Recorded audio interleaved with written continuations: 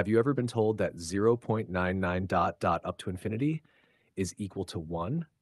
That these two numbers are exactly the same? Well, what if I told you that this proof isn't as solid as it seems? Today, we're going to challenge this idea and uncover why 0.99 dot dot up to infinity might not actually equal 1. First, let's go over the standard proof often used to show that 0.99 dot dot up to infinity equals 1. It's based on an infinite geometric series.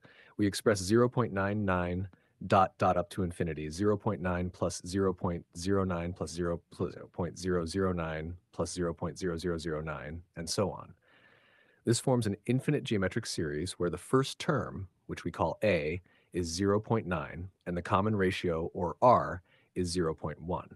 Using the formula for the sum of an infinite geometric series, which is s equals a divided by 1 minus r. Substituting the values, we get s equals 0.9 divided by 1 minus 0.1, which simplifies to 0.9 divided by 0.9, and that equals 1. Thus, this method concludes that 0.99 dot dot up to infinity equals 1. But what if this reasoning isn't telling the full story? Let's look at an alternative approach that suggests otherwise. Let's assume the sum of the series truly equals 1. We write it in fractional form, 9 over 10 plus 9 over 100 plus 9 over 1000, and so on, equals 1.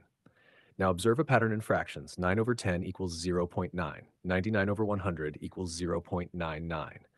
999 over 1000 equals 0.999.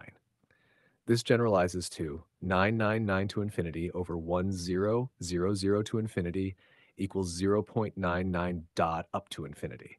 Now, if we assume that 0.99 dot dot up to infinity equals 1, then we must have 999 to infinity over 1000 to infinity equals 1.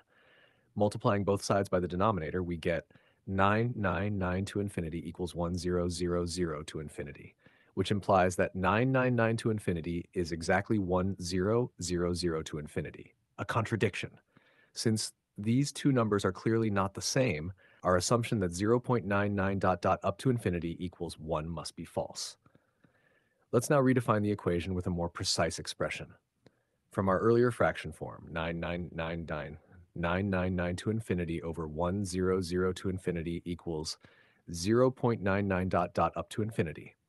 Multiplying both sides by the denominator, we get 999 to infinity equals 1000 to infinity times 0.99 dot dot to infinity, which results in 999 to infinity.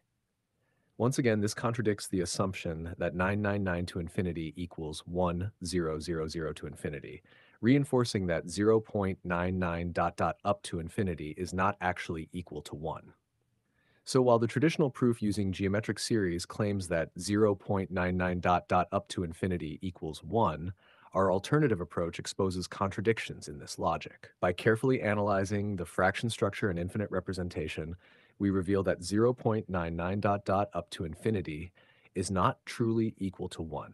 Instead, it's an approximation that never actually reaches 1. This challenges a widely accepted mathematical belief. What do you think? Let us know in the comments if you agree or if you have another perspective.